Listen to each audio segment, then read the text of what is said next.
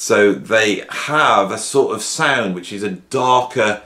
It's debatable whether you could call them prog. Van der Graaf generate almost create their own genre. It's much darker than most British prog. There's elements of Genesis in there. There's elements of King Crimson in there. But of course, they are pioneers of this genre.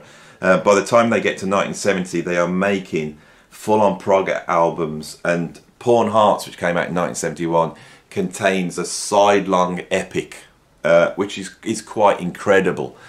This is a dark, mysterious album. Peter Hamill's vocals are unlike anything you can think of in the history of rock music. He uses the full range of his voice, from screams to shouts to expressiveness.